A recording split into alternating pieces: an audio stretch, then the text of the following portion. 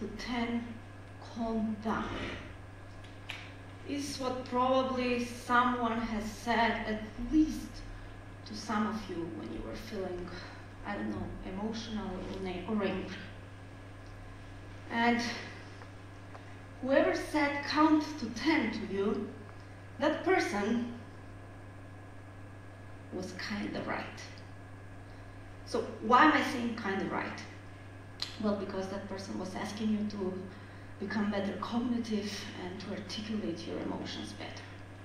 Most precisely, that person was actually asking you to move the experience from the limbic part of the brain to the prefrontal cortex. And now I kind of need to explain some few things so you start to figure out what is going to happen here. The limbic part of the brain, that's a very shitty part of the brain. No, I'm serious. So you see someone, they think something, they say it. They think something is funny, they laugh. We call these people limbic people. And FYI, we can all work to become less limbic. But at the same time, the limbic part of the brain, this shitty part of the brain, is also what saves our lives. Imagine a car is about to pass and hit you. You don't really have time to process anything. The limbic system reacts and saves your life. So pretty much, it ruins our friendships, our relationships, but it saves our lives. And FYI, a bunch of you don't know me. I like abstract things. I like abstract data. So at this moment, whatever I say, it's absolutely your responsibility if you're going to accept it as a truth, how you're going to treat it, how you're going to collide it with your own truth. Just please, don't be that naive. Okay, back to the story. Remember the person who said to, hopefully some of you, calm down, count to 10. I said that that person was kinda right. So not completely right. Something here is wrong. The wrong thing is the 10 seconds.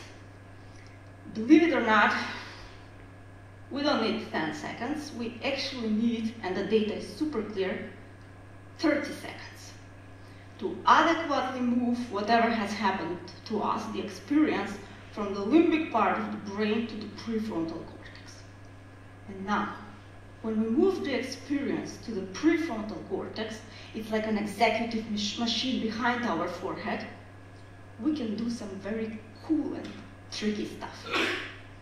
First of all, we can choose more adequate reactions to whatever has happened to us. That's number one. Choose better reaction. However, there is a number two. And this one is a bit tricky, but you guys are so cute, and I'm going to tell you. However, what I tell you stays here, you know, whatever happens in cosmos stays in cosmos. So, the second part is that we can all, like all of us, choose our emotions to whatever has happened to us. We do get to decide the emotions. We don't have to accept them as given. We just need to move the experience to the right part of the brain. So it turns out that all the emotions that we have, they are just signals in our brain, and we do get to decide how we're going to react and what we're going to do with them. And this opens a bunch of questions for us artists. For me, for all my colleagues performing tonight. For example, let me give you an example. When we improvise, when should we use the limbic part of the brain, or when should we use the prefrontal cortex in order to have a good improvisation? Or when we create a piece of art, when we take months, maybe even years, and we go home and we think about something, and you know how they say, the secret is in the details. And I really do think that the secret is in the details when we create art. However, if the truth is that the secret is in the details, that actually means that we all are very much relying on our prefrontal cortex, which means that we all do get to decide what we're going to feel when we create art. So I'm going to deal today with what do we choose as an emotion? What do we decide to feel when we need to create art? What fuels our creativity in the artistic process? And may I ask you all, how you doing, my talented musicians? Maybe I would prefer to be special rather than happy. Maybe I would prefer to be special rather than happy. Creativity is typically modeled as a result of rational decision-making or as a function of some objective and quantifiable factors, such as general education or experience. However, there is the possibility that emotional drivers determine creative processes and portray the creativity of great achievers typically as a result of various psychotic anomalies.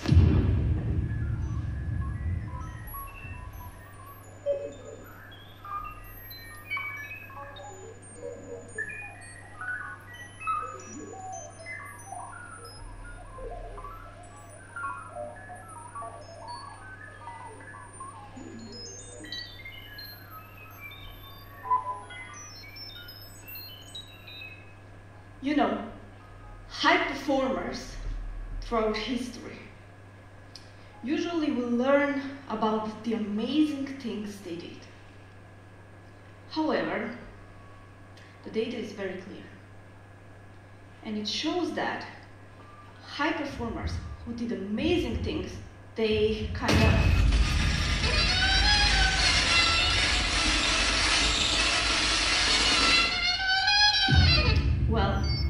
high performers who did amazing things, they died unhappy. And the reason for that is, number one, it's hard to live up to your own expectations. And if you are identified, you all, as a high performer before you're 20 years old, I'm sorry to say this, but you're going to be disappointed with your life at the end of your life, most probably. Second reason, if you do a ton with your life, when the party inevitably ends, well, you know what happens when the party inevitably ends. You're going to notice.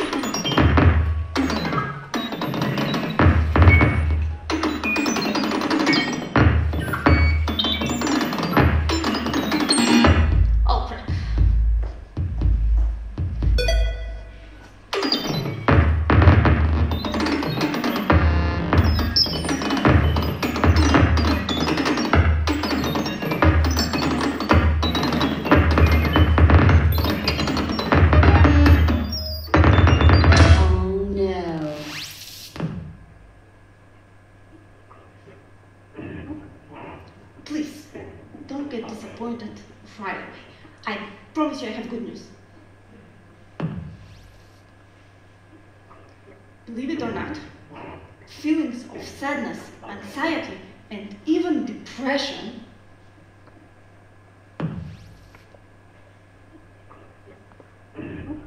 yes, if you have these feelings, they're a great tool to make innovative art. Promise. Oh no. Oh yes. Don't click this. Okay. Oh no.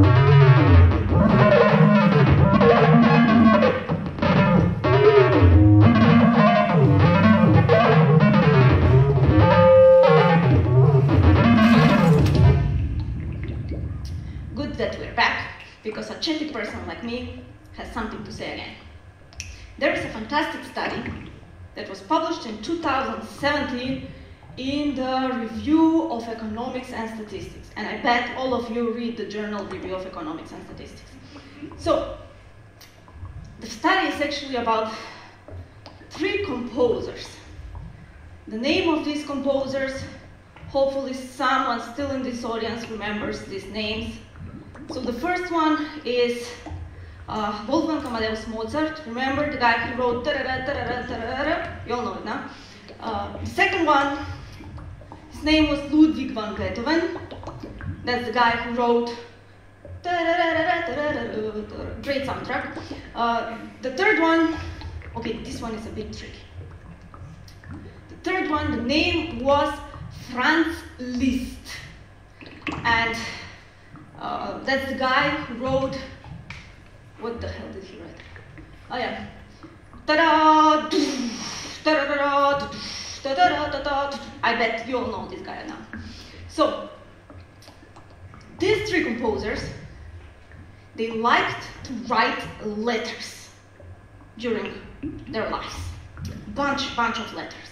And by some quirky moments in the history of music, we have their letters. So, what is happening in this particular study that I mentioned today? Well, the researcher is doing a word count. So, for example, happy words or sad words that the composers wrote, and he's correlating that with their artistic output, i.e. written compositions. So what does the analysis show us? Oh, how do I tell you this? The analysis shows us that having feelings of sadness is deeply correlated with our creativity, i.e. artistic outputs. Better said, having feelings of sadness could even predict the quality of art that we're going to create. And if I try to say this in the most precise way, the study shows that an increase of 36.7% of feelings of sadness in an artist in a year will make him create great art the next year. Be sad this year to make good art next year. But there is a trick. Most people think that unhappiness is the opposite of happiness. It's not. They're actually processed in different hemispheres of the brain.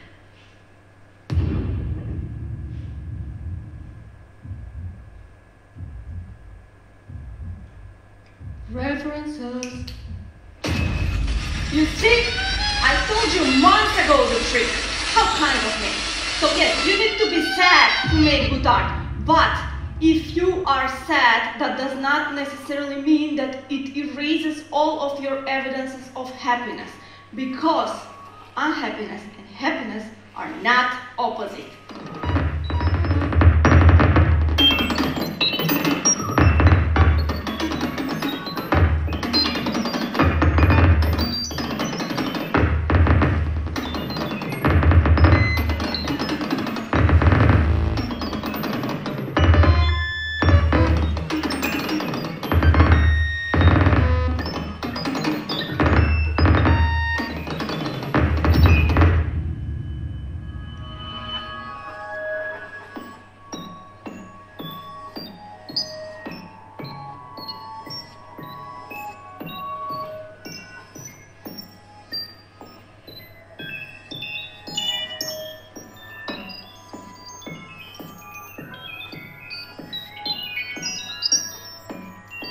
However, we all can choose between unhappiness and happiness because we can all act the way we want to feel. I bet someone has heard about this super cool principle. It is called the as-if principle. Act the way you want to feel and you will. And part of the reason why this works is because we all, you, including me, believe it or not, we can all trick our brains. So our brain says, I'm going to act happy when I feel happy. But if you act happy, you will feel happy. So why am I telling you actually all of this? Well, Should I tell you? Yeah, okay, you're too cute.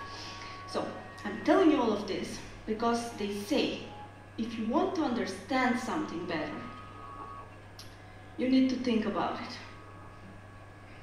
If you want to understand something better, of course, you need to become kind of nerd and learn a lot about it. If it's connected with arts and sciences, and you want to understand something better, sometimes you might even have to adopt new habits in your life with that particular thing. However, the secret, believe it or not, the secret if you want to understand something better and look at it, is that you need to share it. Go share it and you will never lose